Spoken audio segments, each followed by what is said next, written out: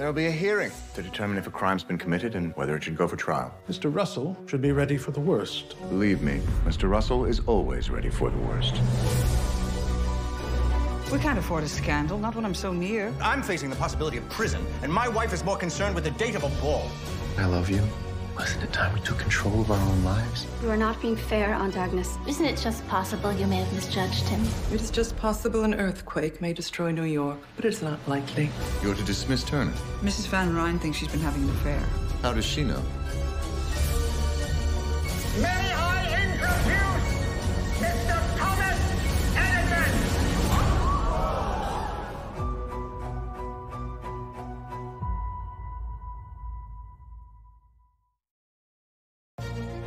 There's always the potential for, are you going to be perceived as a villain, and ultimately, how will that affect the stock price?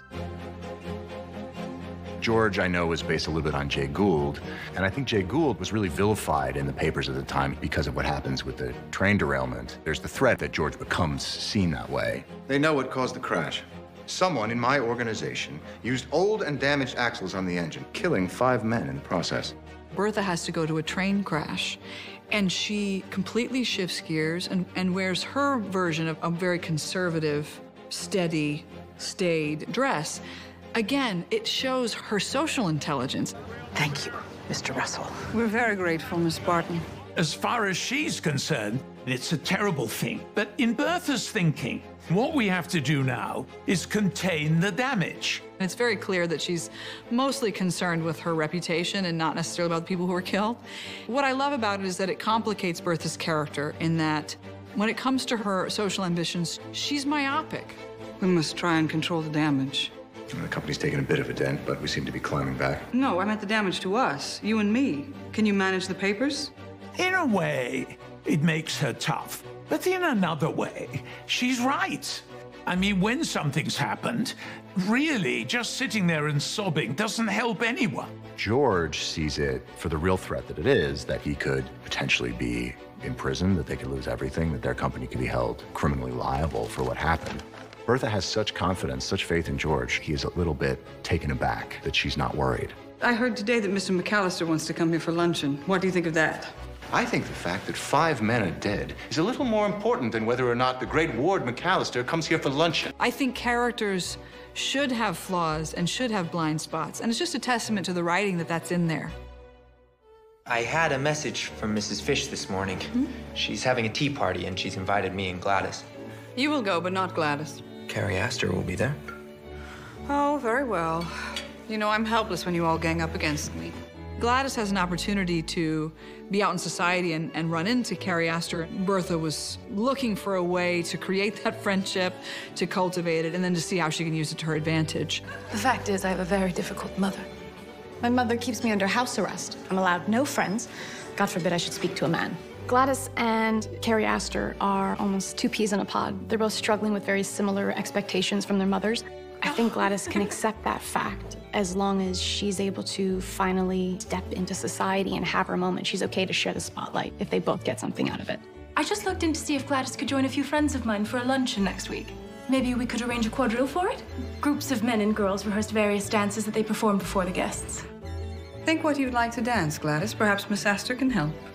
And I think she justifies it because everything she's doing is in service of her daughter. The ends justify the means for her always. As far as Church and Bannister goes, I think he's like Babe Ruth at first. I mean, he's a British butler. He's the gold standard. But then the first time he gets to the house, he starts to throw off on what he sees around. I get on Church's nerves once I start giving him the once-over, finding fault with everything he does. We never lay a fork without a knife or a spoon to partner it. He gets snarky and condescending in an especially British way, and it's like the Revolutionary War all over again. You know, they'll always be in England, and they're always going to be a pain in the ass. But I think Church begins to resent me considerably, particularly when I get bribed by Mrs. Russell with a sum that is gobsmackingly huge. $100. I understand I'm asking a lot. You could rely on me, madam.